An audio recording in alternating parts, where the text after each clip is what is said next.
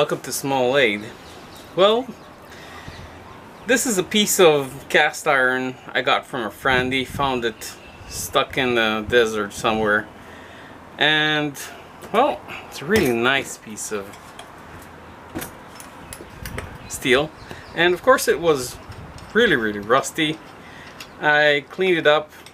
I prepared it, coated it with black enamel paint.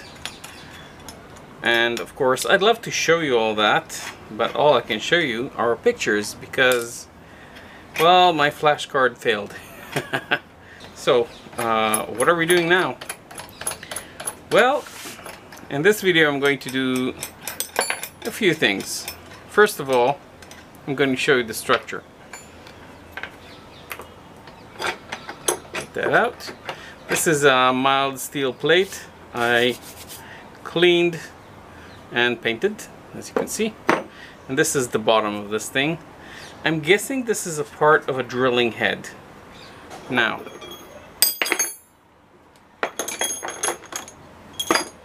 I also drilled a hole over here. So this connects to basically a fan. A preliminary test done already, which was filmed and lost, shows it's working pretty nice. So what we need now is some sort of isolation.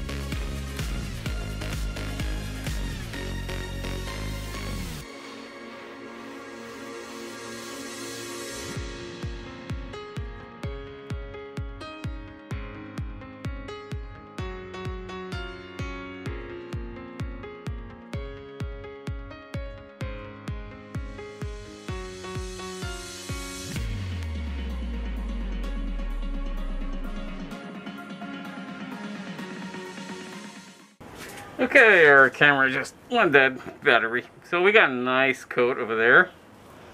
And we're going to repeat that. So what I'm going to do now is just basically coat this layer with a very fine layer of cement, as fine as I can get it. Remember, this is not super fine, this is fairly coarse.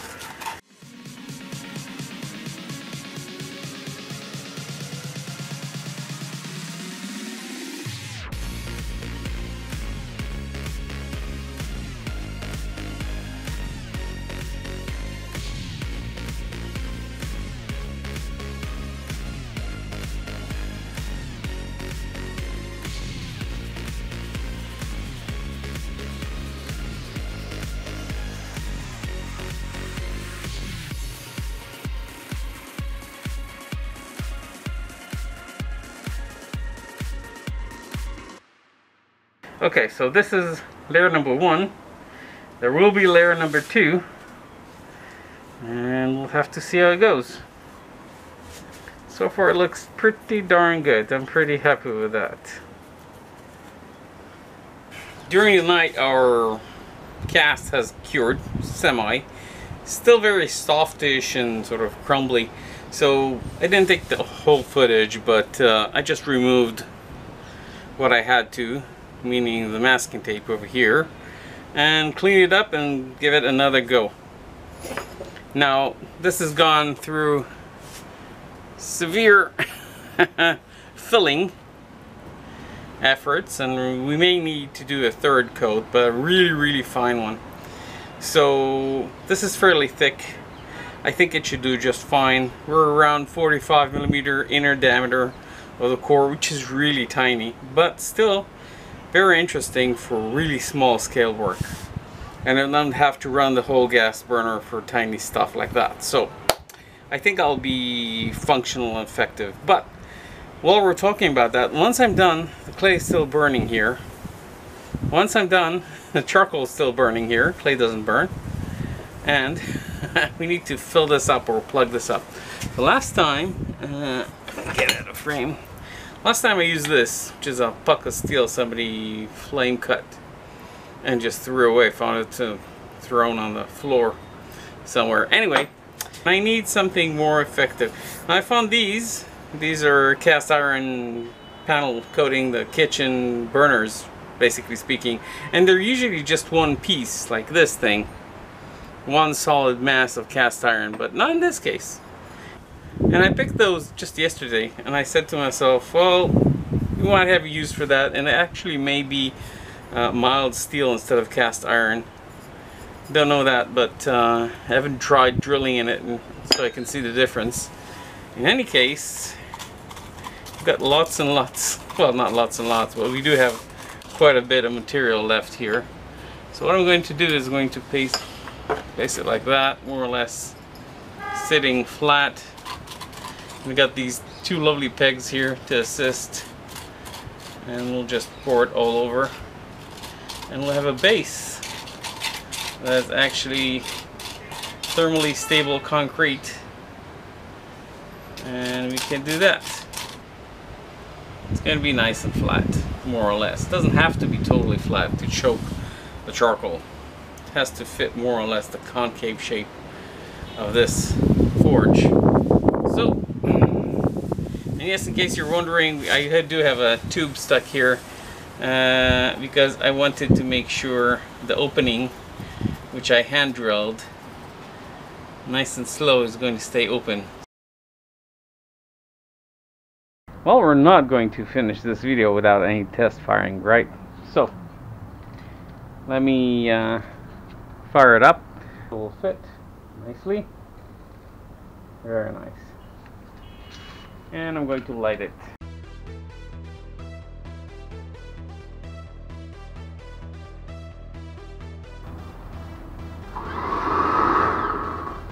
Haha.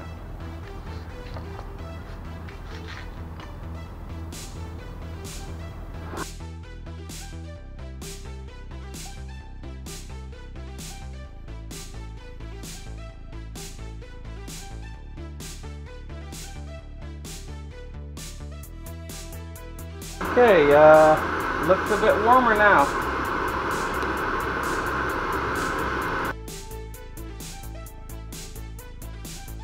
Staying nice and cozy in there. Still hot.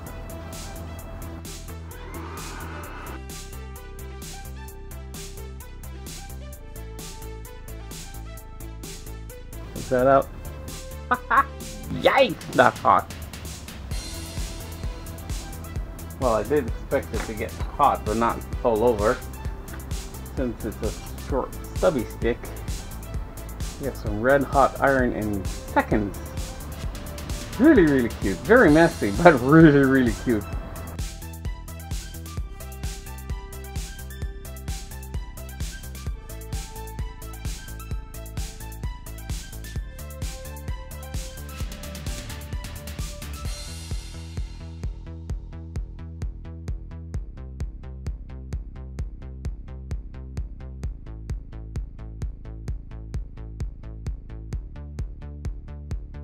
So far we've run it on charcoal.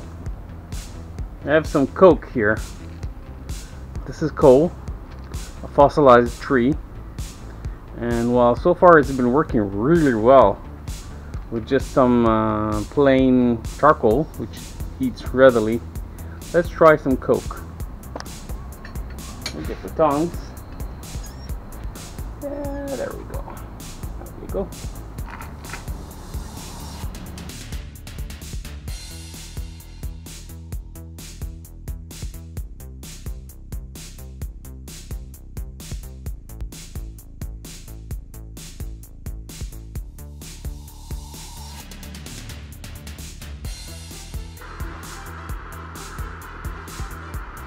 Glowing red hot.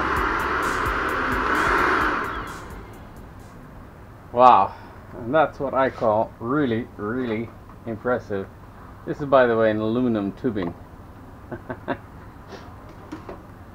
The air running through it is cooling it. So this is really impressive. Like, we could really do some blacksmithing work with that. Now, right now it's about something like 11 o'clock at night. But really, this is glowing hot, as you can see on the background. Actually, I don't see it glowing anymore, but the camera does. Very, very cool. So, the lesson of the day: A, we need to protect this thing. Lesson number 2: we've got this cap. You can close it, and it's safe, secure. The fire will die out, the coal will stop burning. No oxygen is going in there except for the small port here, and there's no pressure. So, we have a small mini forge. It's really, really nice.